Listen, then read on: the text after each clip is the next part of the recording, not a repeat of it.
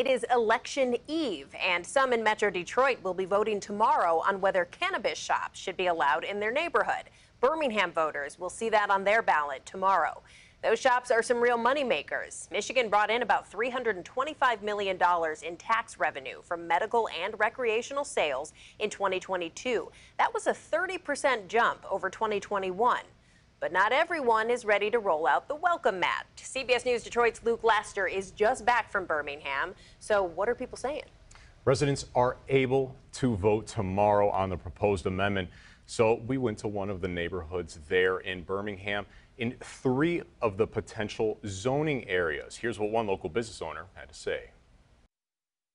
I'm thinking not. Birmingham resident and business owner Yvette Cobb is not completely on board with bringing cannabis to Birmingham communities. Cobb is the owner of Yoga for Life Center in Birmingham. Her business, according to the city, is in one of the 3 potential zoning areas where 1 medical and 1 recreational cannabis establishment could operate if residents vote yes on the proposed amendment. I think there's a lot of medicinal purposes for cannabis.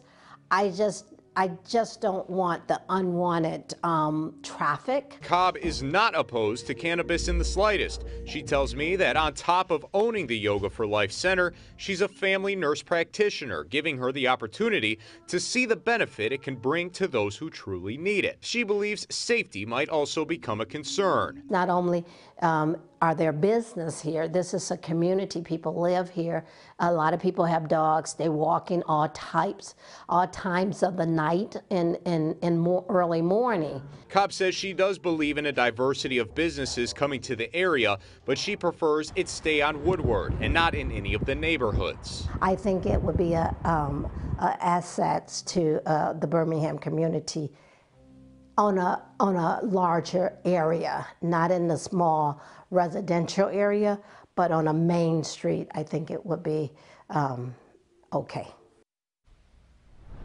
Now, the exact language found on the ballot and the other potential zoning locations in Birmingham can be found now on CBSNewsDetroit.com.